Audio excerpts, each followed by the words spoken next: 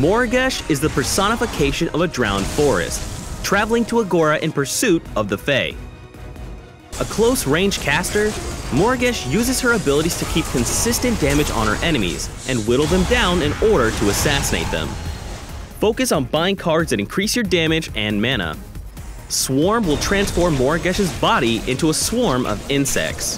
During this time, you'll gain a burst of move speed, and if you pass through enemies, you will deal damage and gain a stack of health regen.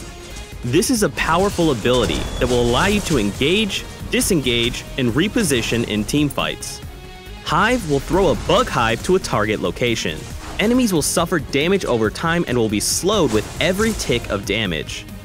And the effect will last even longer if an enemy has been marked.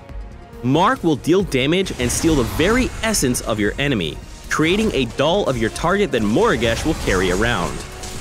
Marked targets stay marked until either they die, Morigesh dies, or a new target is chosen to suffer her wrath.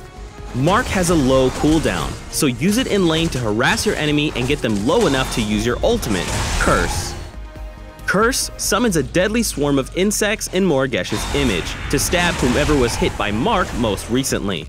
Curse is a global ultimate, so there is nowhere to hide. Morigesh is a close-range caster, so positioning is very important. But if you try to get too close, it could result in your death. Mark and Curse are very versatile and can be used before a fight to weaken an enemy carry, giving your team an edge. Or you can steal a key target's essence and use it to assassinate them as they try to escape.